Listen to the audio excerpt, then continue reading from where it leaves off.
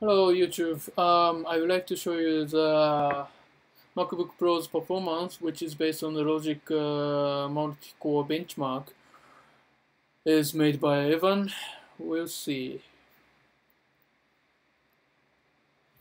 Um, First of all, I would like to show you the MacBook Pro 2012 Retina machines setting.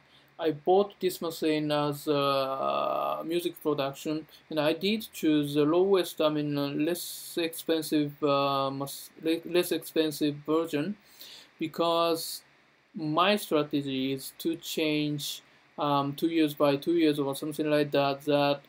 Um, because the battery of this machine is impossible to exchange by myself without disassemble.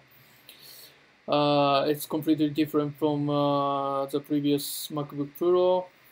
That's why I did choose less prices version in order to affordable and keep my budget to change the next version as well. So let's say the first setting is to show the preference and audio. I would like to show you the I/O buffer size. It was 128 is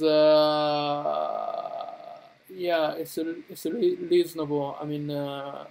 It's for the human beings to understand the differences between the MIDI channel and the audio channel. However, in case of this setting, it's really difficult for us to understand the differences, time differences or latency or something like that between the MIDI channel and the audio channel.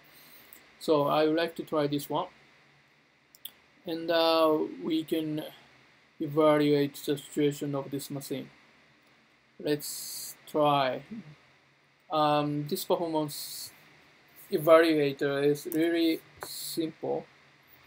Yeah, this is unrealistic situation, which is based on the 1, 2, 3, 4, 5 heaviest plugin, and yes, sorry, it's a little bit slow. Yeah, and you can see the MIDI file is like this. Oops, cancel to sorry. Click. Yeah, just 1 point and 2 point is like this. So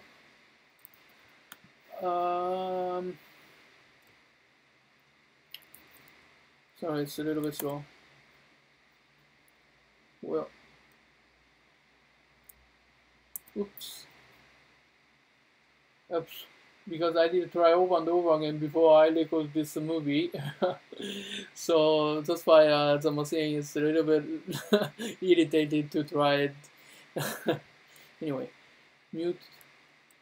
Okay. What's going on? Okay. Yeah. Try turn on, and play.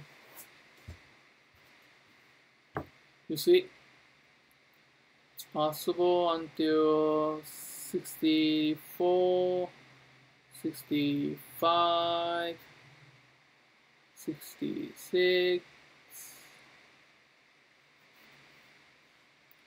7, 8. Oh, sorry. Let me try again.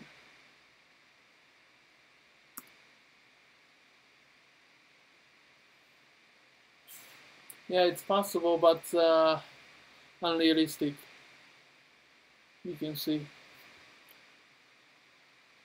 I suppose it's a maximum around 70s or something like that. Well, it's fast. Seems to be really heavy. As you can see, the display doesn't catch up the moving of the volume or something like this, and the fader itself, yeah, it's really great. It's maximum. I would like to conclude the the maximum around 70. Try again.